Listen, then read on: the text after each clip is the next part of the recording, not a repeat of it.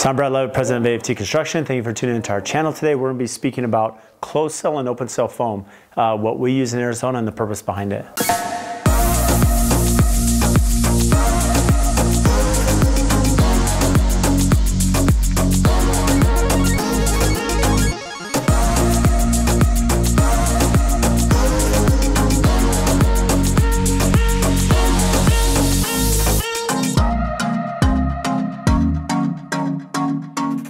So we're out here in our Saguaro Grove project. You can see behind me, we're actually in the dining room. This will be a formal dining room. And our clients, this will be a very important place for them, a gathering place. You can see behind me, this is actually gonna be the wine wall. It's gonna be a decorative wine wall. So you have, you can see the soffit's built out. This will be air conditioned space because you know wine cellars are typically 55 degrees or cooler. So this will have a dedicated unit, and we're gonna have a glass wall right here. So this glass wall will be a feature wall. So you're going to have all the racking, and it's going to be this amazing showpiece of the dining room. But until we get to that point at the finished stage, we're here at the rough stage. And you can see behind me the spray foam, and this is actually open cell spray foam. There's a difference there. You know, open cell is a little lighter as far as when you think of something more dense, and that's closed cell. Closed cell is more dense.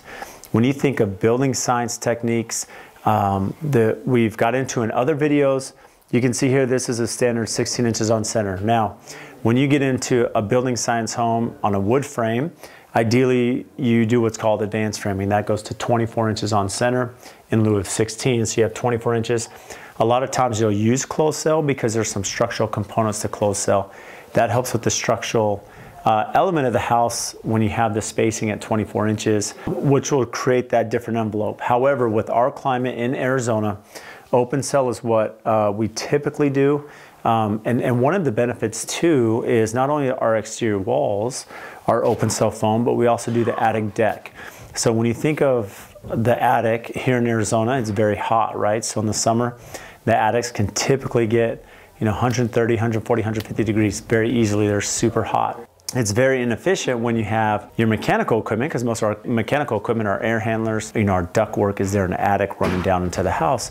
So it's very inefficient to be having cool air created in 140 degree temperature and then pumped through into the house.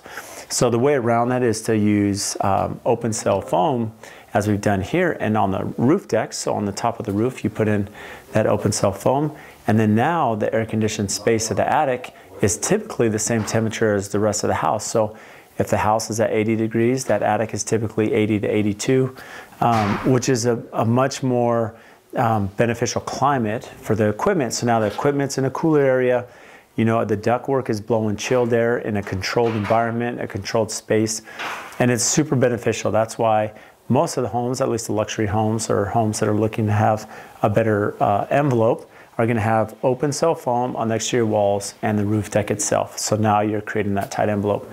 Now in the older homes of Phoenix, you're going to see that you crawl into the attic and it's super hot, and you have bad insulation or cellulose, and you're trying to run that ductwork through there. It's super inefficient, so there's a lot of air gaps and leaks, and you lose a lot of value. So that's why it's really important to do the open cell, go with spray foam, which is a great solution for our climate here in the desert. Thank you for watching our channel. If you made it to this point, hopefully the content we're putting out is really engaging. Make sure to give us a like. If you have any questions or comments or topics you want us to address, make sure and let us know in the comments or reach out to us, and we'll be happy to address those in future videos. So one of the questions that we've had from not only our viewers, but also the client themselves was, look at a wall such as this one. You have our spray foam, and then you have bats.